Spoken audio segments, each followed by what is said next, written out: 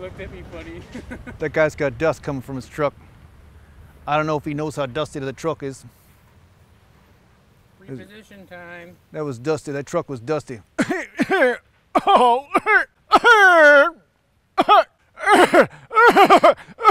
That's worse than a COVID dust, that's what I'm saying. Train the muscles, not the joints.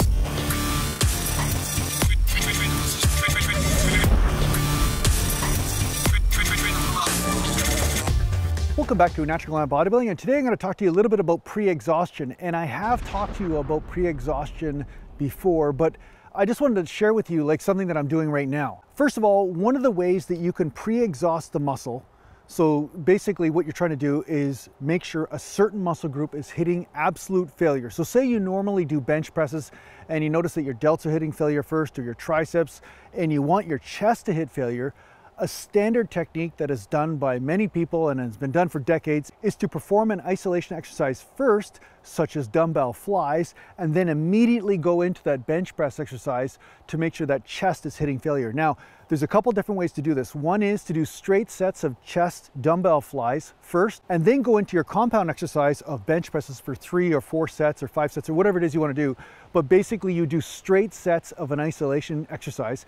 And the other way to do it is to immediately pre-exhaust, such as you do the isolation exercise first, and then with no rest whatsoever, you'll go immediately into the compound lift to make sure that major muscle group is hitting exhaustion. Now, both ways work, but there is a third way that I've been messing around with lately, which works great as well, which is pre-exhaustion through range of motion. And this ties into the last video I made when it comes down to micro reps. So for instance, with bicep curls, let's just use that as an example. With bicep curls, when I do super short ranges of motion like this, I'm making sure that I hit the biceps brachii the way I want. I'm really feeling like this muscle here is exhausting and not the brachialis or the forearm muscles, right? So because of this, I may hit absolute exhaustion this way, and then immediately after I hit absolute exhaustion, then I will go into the full rep and push that bicep deeper into failure. And therefore I get more of an overall bicep pump. So basically I make sure that the bicep brachii is hitting absolute failure because I'm pre-exhausting it and then including it in the full exercise.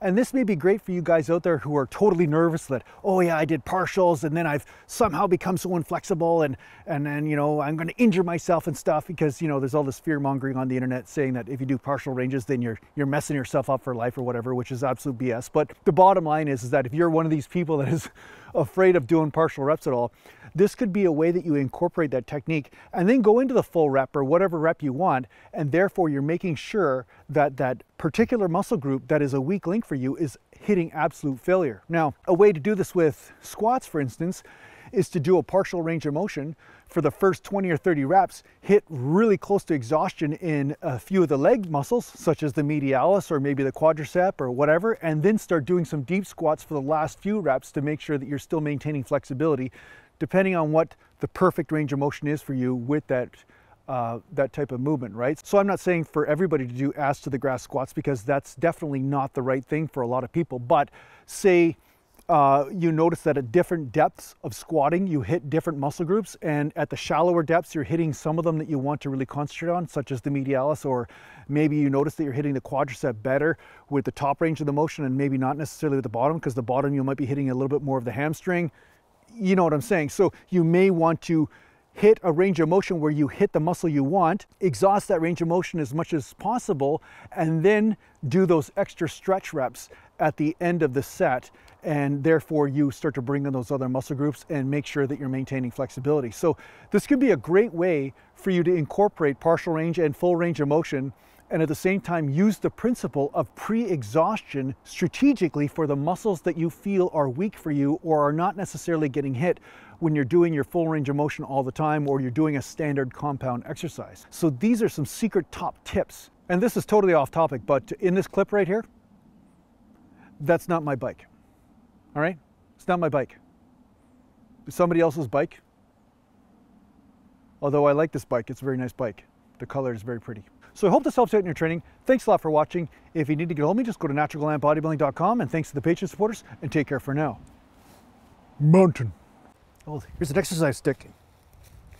And I just stepped into some big horse shit.